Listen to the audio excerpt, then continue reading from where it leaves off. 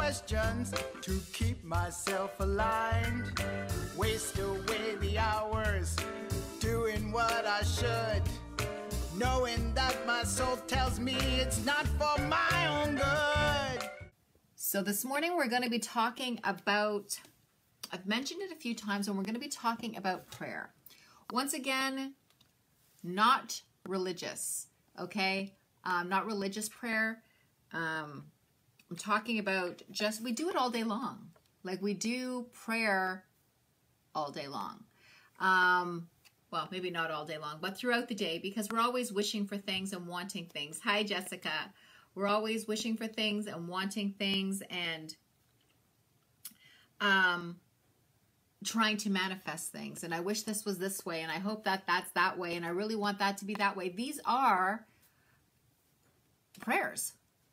Okay, these are prayers. You're not sitting there with your hands clasped together, you know, on the floor with your hands on your bed and just kind of like, you know, it's not that kind of prayer, but it's prayer, right? So even when we're asking for things, we are praying, okay? So we're going to talk a little bit about prayer today. And as I was doing research for today's video, I just thought, you know what, I'm just gonna read some of the points in this book that I'm reading, and I'm going to talk about those points. But right now, there's this really great prayer that's from Saint Francis of Assisi, and that was in the 12th century. It was in the 12th century, but it's pretty good. It says, "Lord, make me an instrument of your peace. Where there is hatred, let me sow love. Where there is injury, pardon. Where there is doubt, faith. Where there is despair, hope. Where there is darkness, light. O Divine Master, grant that I may not so much seek to be connected as to console, to be understood as to understand, to be loved as to love. For it is in giving that we receive. It is in pardoning that we are pardoned. And it is in dying that we are born to eternal light." So I thought that that was honestly a really great prayer. And as I said, this person was in the 12th century, St. Francis of Assisi. And like, as I read this, I was like, okay, this is kind of how I think. This resonates with me. This feels good. This is a great prayer, right? So that's how I felt about this prayer.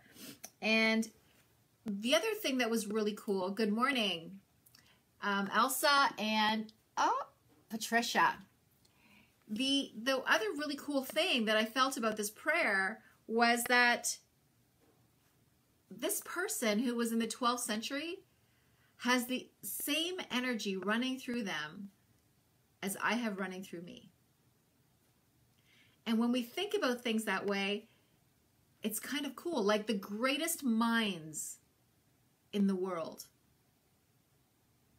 have the same energy running through them as you do. The most destructive minds in the world also have the same energy running through them as you do. So it's kind of it's just a real feeling of connectedness, right? This connectedness. And that I thought was really cool. So it says, this was from Saint Teresa of Avila. "Direct all your prayers to one thing only, that is to conform your will directly to the divine will." So when we pray, we pray like there's something outside of us. Like, right, you know, when we pray like, you know, when we're asking for things. Oh my God, I want this, and oh my God, can I have that? And I really could use this, and I wish people would stop hurting each other. And you know, you're kind of throwing things out there, right? So when we're saying all this stuff, right? When we're saying all this stuff, we're sitting there and we're praying to something that's outside of us, or where, you know, prayer, I know people kind of think of that word and they're like, oh, she's being all religious. I'm not, right? So it's like, I don't care what you call that higher power. I don't care if you call it God. I don't care if you call it source. I don't care if you call it universe. I don't care if you call it energy. I don't care if you call it Ra. I don't care if you call it Aunt Betty. I don't care. That's not what I'm talking about here. I am talking about something that's been proven through quantum physics, that we have the same energy running through us that is in the whole universe, right? This energy created everything, and it is inside of us. And that to me blows my mind. Like every time I think about that, I'm like, so I had this energy that's inside of me, inside this body, in every cell of my being that created the universe. And that energy that created the universe knows everything. There's nothing that that energy doesn't know. Nothing. So if this energy is inside me, then I know everything. And I need to know how to access that information. And I do that through when I'm working with muscle testing. So it's really connecting to that inner force, right? So it's super cool. It's super cool. It's super empowering.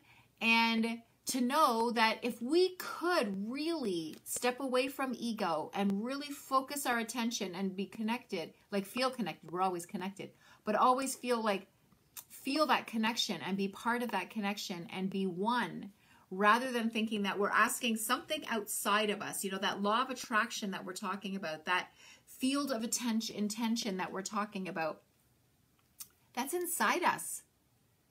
We're not asking for something that's like way up outside of our solar system, okay?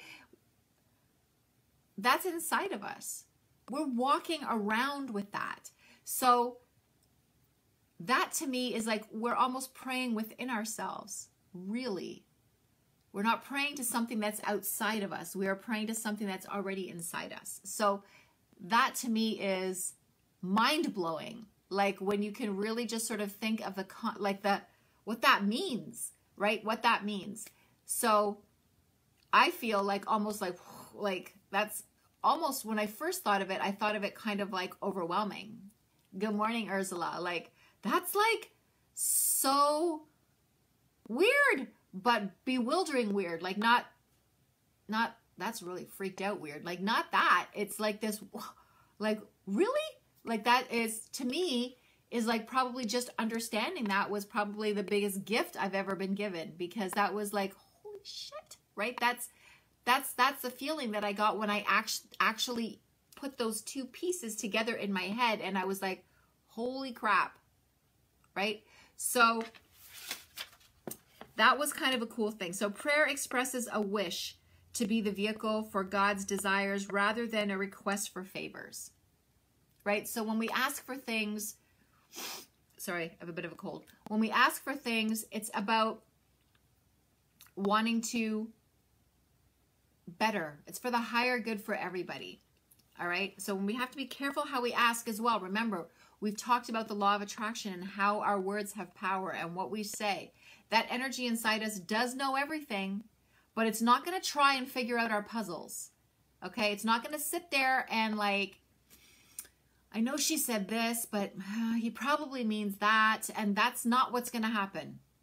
Not going to happen. So just take that thought of that happening and just throw it out, because that's never going to happen. What you say is what you get. What you say is what you get. So be very careful of that.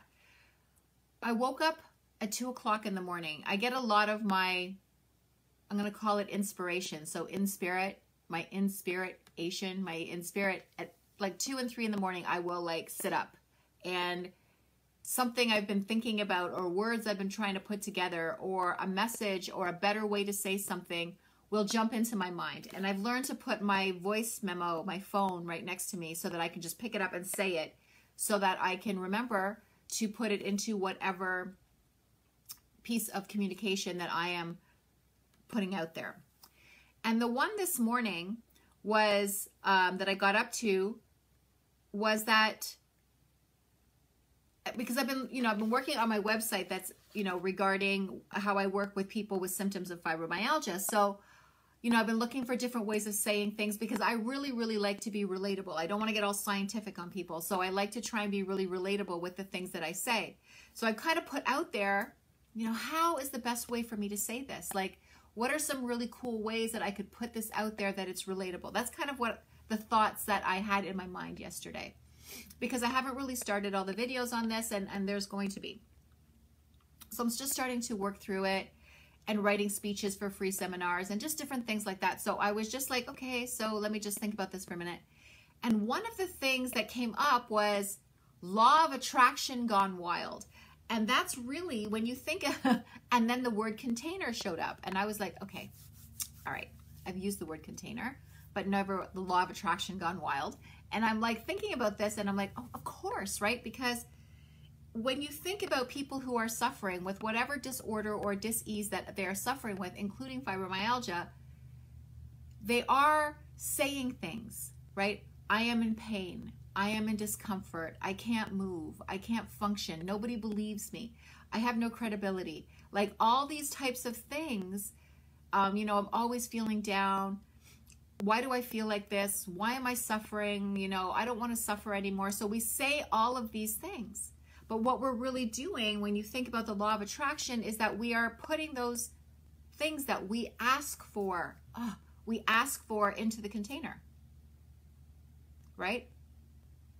So it is kind of like law of attraction gone wild, because when some people are really not well, they're saying a lot of things to be understood. They have this need to be understood, and I get it, right? And they have this need for someone to, I don't know what they're looking for, you know, maybe someone to hold them, someone to say, I get it, someone to save them, okay? And it makes sense, right? It makes sense. So, but when they're saying it, it makes sense on one level.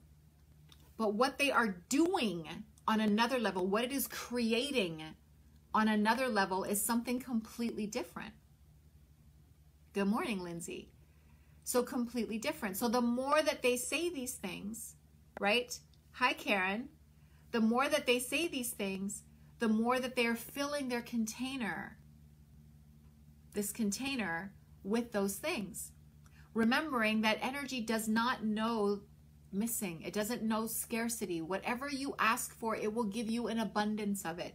So when you say things like, I am in pain. Oh, is that what you want? Well, here you go. It's almost like a backhanded joke, right? Like, why aren't you getting what I'm saying? But that's just how it works. That's just how it works. So when we can wrap our head around that, that is how it works. So if I say it, I'll get it. So if I say things like, I am in so much pain, when you say that, I'm not saying that, by the way, but when you say that, then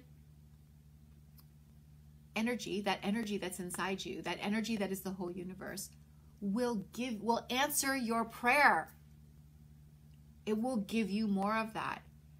So when you are suffering with something, with the symptoms, with so many symptoms like fibromyalgia has, which is this multi-level disorder, which most of them are, but I can't help. I mean, I can, but I'm not, I have to focus myself. So I'm focusing on the symptoms of fibromyalgia. So when I do that, I look at all those symptoms and the people are repeating them. Remember I said I went into that group and I could only listen for 5 minutes, right? Because it was like so much pain, so much reporting of what they were feeling. And when we report, I want you to change it. I don't want you to think about it that you're reporting it. I want you to think about that you're creating it. You're asking for it. So when you say this and this and this and this is as what I'm feeling, you're actually asking for those things. It's a little bit messed up, I know. Like it feels like, what are you saying? And when you think about all the things that you've said in your life and you're like, I said that and then this happened and I did that, right? So when you think about that, it's kind of like, fuck, like what the hell, right? So it's like you have this moment of shit. Okay, so I can't change it, so I need to work with it. So I gotta be really careful about what I say. All right?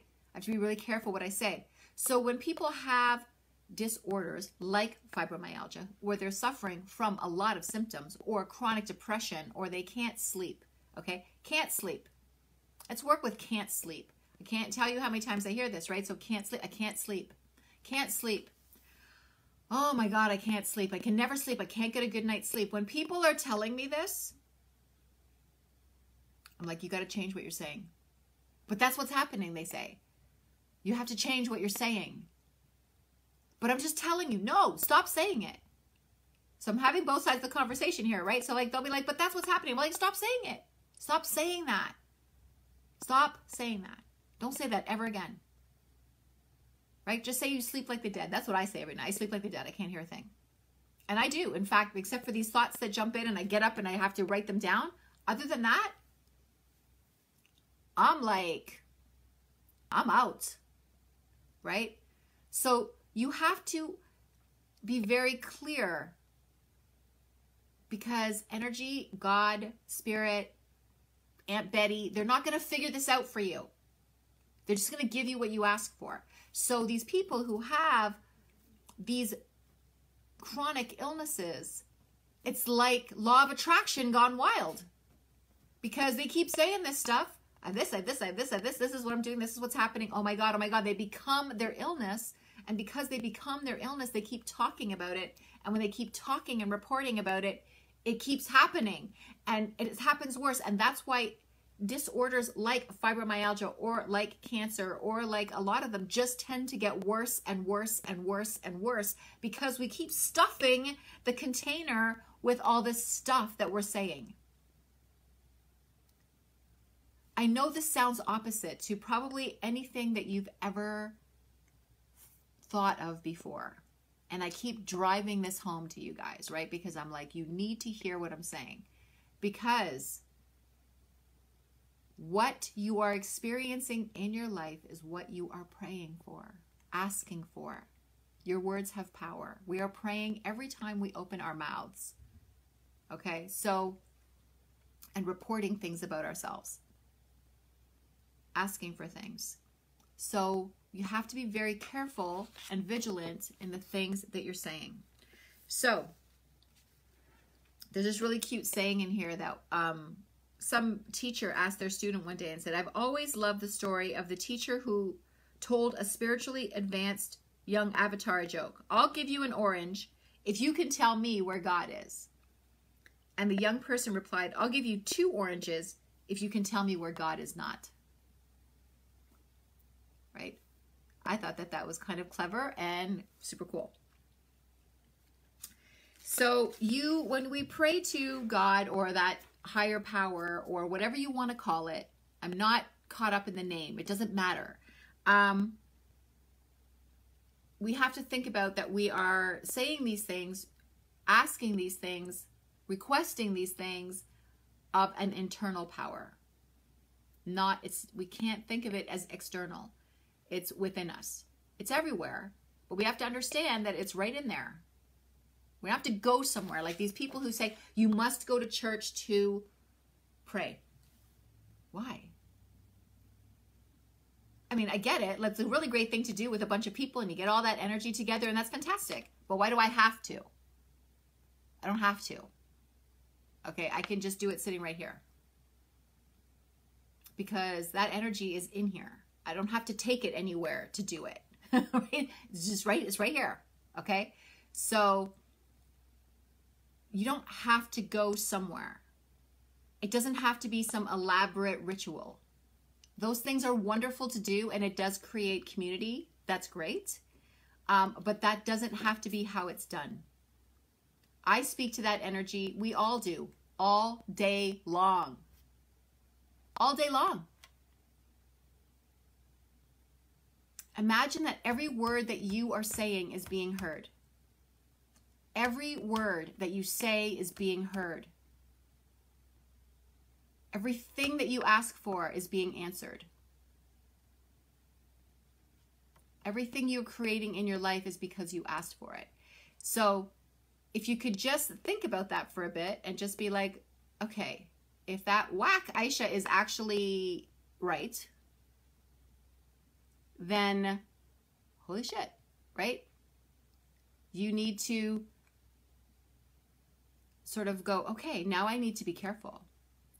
I need to think about my thoughts. I need to be conscious about what I say. And when we change the way that we think, everything around us changes. That's a fact. So when you can change the way that you think, everything around you will change. Okay? So keeping that in your mind, we're going to have some challenges for today. All right. So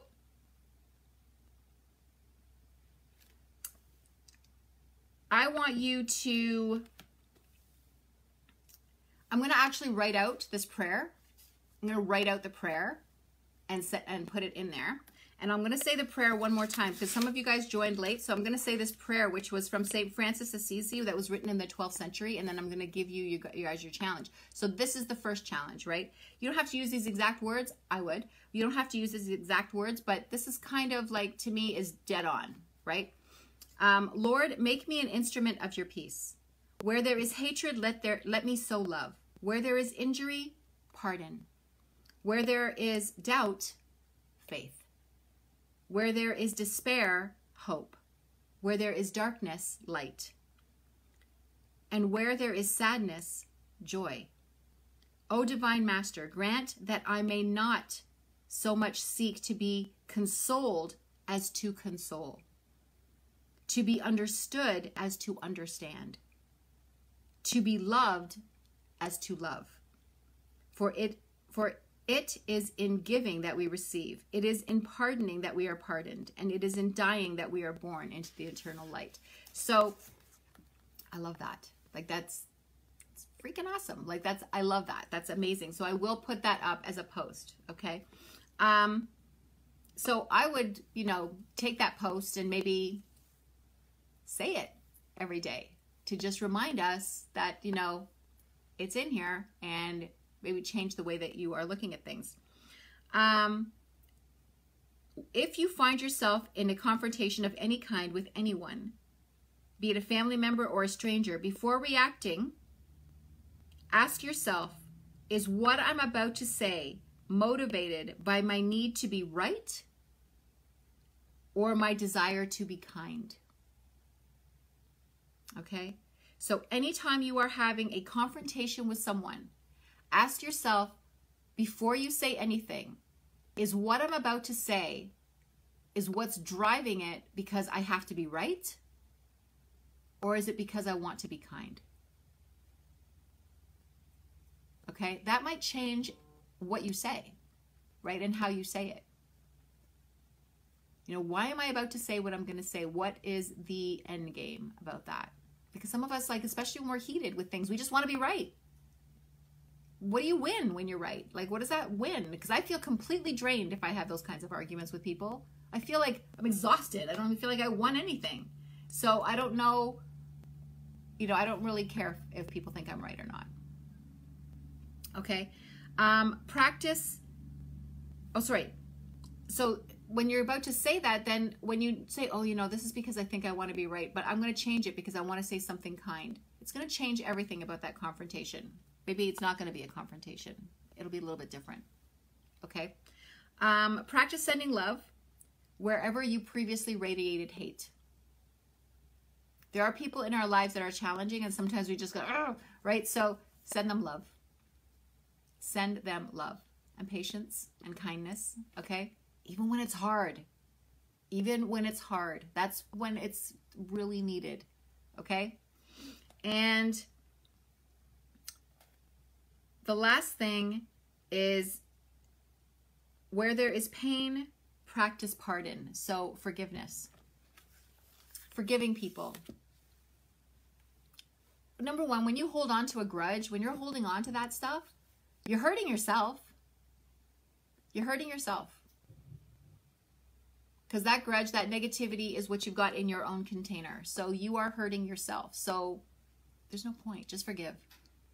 And whether that other person, you don't have to forgive to that person if you don't want to. If someone physically did something to you, you don't want to walk up to them and say, hey, I forgive you and want to come over for dinner. So that's not what I'm talking about here.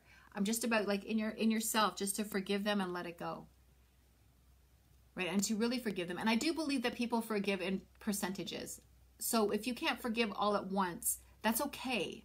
Because I know, like, in people that have hurt me in my lifetime, that I allowed to hurt me, I couldn't forgive them all at once. You know, I forgave them a little more every day, a little more every day, until it was 100%. And whether they accept my forgiveness, whether I feel like it's accepted by them or not, that's irrelevant. That's their journey, not mine. Okay, my journey is to offer forgiveness, and whether they accept it, even to the people that I physically say, oh, I'm sorry, I didn't mean to say that to you, right? Like, I didn't mean that to come out that way, and I'm sorry. And then they come back with some kind of backlash. That's their issue. I don't have to make them accept my apology. I just have to apologize. I just have to ask for forgiveness and know that I am forgiven. And it doesn't matter. It doesn't matter whether they accept it or not. That is irrelevant, insignificant. If they do, that's wonderful. That's great for them. Very helpful for them. But if they don't, that's their journey. I'm not going to own that. I can't control it. Okay? So, that's the stuff about prayer today. So remembering that pretty much everything you say, you're praying. Okay? So be careful about what you're saying. All right? And know that that energy is inside you. It's not something that's external from you. And it's listening. It's listening. So be aware of what you're saying. Okay, before you turn into one of those law of attractions gone wild in a negative way, and your container is full of things that are going to cause you illness. Okay? So that's it. That's what I got for you today. Have a great day, and be kind and loving to yourself and to everybody else. Seriously, I know that sounds so like, ah, la la, but it's true. Okay, it's true. And I'm going to post that prayer because I think it's really good. I will talk to you later. Bye. Look at my reflection in the mirror I see. That is not the person who lives inside of me. Done with all the fear and doubts, the negativity. I'm shedding all the crap right now. I'm stepping